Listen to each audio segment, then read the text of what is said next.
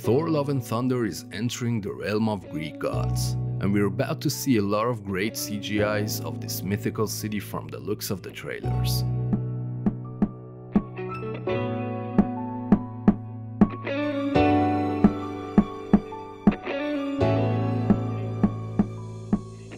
We're approaching to the new Thor movie premiere date, which is scheduled to be released in July. By now, there are 3 different movies with this title in the MCU, and the third one is the most appreciated by fans. So it's not a surprise that Taika Waititi was chosen to direct this one as well.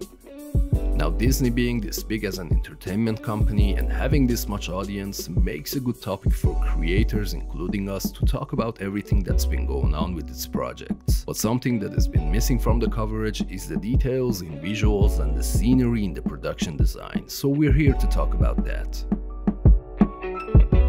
Now, if you have watched Thor Ragnarok, you probably remember the colorful architecture and interior design sets of Sakaar. We see some of that in these new trailers, but it looks like we're not gonna spend much time watching these retro designs in this movie. And instead, we're gonna see a lot of monochromatic action scenes and a lot of classical Roman style places. We've analyzed the official trailers for this movie frame by frame to have a better understanding about the architectural design, and there are 2 places that catches your eyes the most. One is the new Asgard and the other is the quote-unquote Mount Olympus. If you're here to watch that part, feel free to skip to the next chapter, but first let's talk about the new looks for the new Asgard. Remember, the last time we saw this place was in the Avengers Endgame, and it was this northern grey city that felt a bit depressing. But now Asgard seems to have become a tourist attraction. And as you can see, these golden buildings in the new Asgard looks quite similar to the buildings in the original one that was destroyed in the last movie. They seem to have tried to display their alien culture to attract more ordinary people to the city. In the second trailer we see more of this place, but in both of them there are 4 buildings that poke out of the city more than others. On the far right we have a building that looks like it's borrowed the concept of an Asgardian armor designed for its appearance. It has a curved shape and there's a tower on the rear part of the building that looks like a lighthouse. There are spear-shaped grills on the facade, and the circular building that might be a courtyard is placed in front of it. The second interesting building seems to have a tall pyramid tower at the back and a large hall in front of it. There's 2 angular shapes and a big console on top of the hall. I must say, these buildings being this far in these scenes might have overlaps with the neighboring structures, so there might be some shapes missing in the details. The third building seems to be formed of 2 arcs placed on top of each other. It's almost completely behind a vintage style building, so the design might look like this with a bit of guesswork. The fourth one on the shoreline, being closer to the camera, is the easiest to analyze, and it seems to be the main port for the boat in front of it. Compared to the scale of the buildings next to it, it looks quite tall, and it's got a slight shape roof on top. As you can see, it follows the Asgardian building patterns which have curved corners, like in the water-facing side of the facade. The back of a building pushes in and the height is reaching to the top.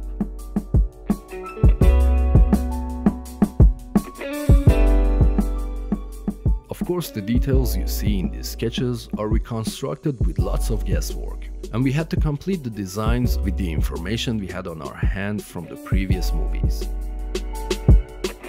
Now let's get to the interesting part: Olympus in the MCU. Based on what we see in the footage of the official trailers, we can choose 4 scenes to break down the way they portrayed the Olympus in this movie. The first one is the floating gardens of Olympus that forms the glorious mythical city in the clouds that we see a lot in paintings on this subject, like in the works of Francesco Bayeux and Giulio Romano.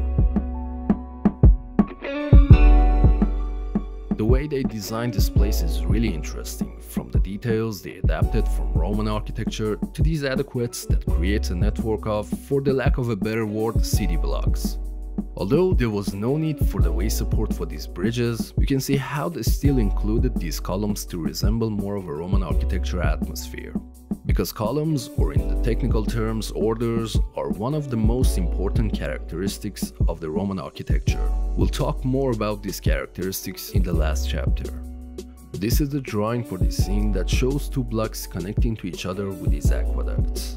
They designed these spaces to feel more organic with trees and plants, and at the same time kept the royal golden color palettes that again is extracted from mythical paintings of Mount Olympus. Next up is the walkway we see in the following scene. And again, we see a lot of details in this row of building that seems to be mirrored on both sides. Not having a base means these buildings need to be concluded on bottom as well as on top. But the tricky part is the gravity that stays the same. And you can say these structures are hovering in space instead of just saying there's no gravity. The farther these buildings get in these scenes, the harder it gets to see what's going on in their design. But you can see the gist of it in these drawings. The third space that has the most recognizable details is the Pantheon of Gods. This place has the most resemblance to the Roman era paintings, especially in the works of Giulio Romano. Again, the color palettes are pretty much the same, and the marble textures that are used on the floor and the railings of podiums are surely another element adapted from the Roman style architecture. There are multiple layers to these spaces. The outer layer is the big dome surrounding the Pantheon. The buildings and these huge columns that are forming a circle are the second layer, and at the center is the main platform with this belt around it that these auditorium seatings are placed on it.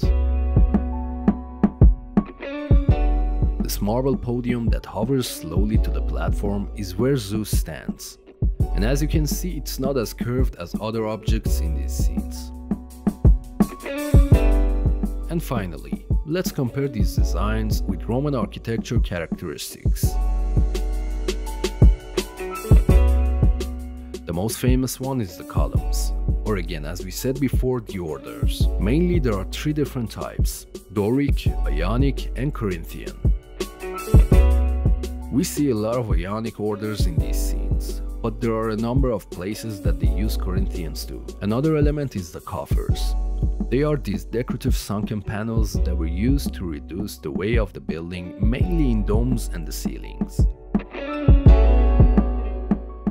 Next one is these bars of stonework that comes in both arched and straight sections, and I'm not gonna even try to pronounce the name. And these are called cornices, and you can see them throughout the design projecting along the facade. One thing that's been missing from the design of these buildings is the iconic triangular pediments of Roman architecture.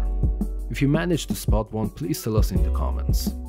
And that's about it for these trailers. We can't wait for the premiere of this movie, and surely there's a lot for us to break down in it. So make sure to subscribe for more architectural contents. Until then, this was the Architecture of Thor. My name is Abba, and thank you for watching.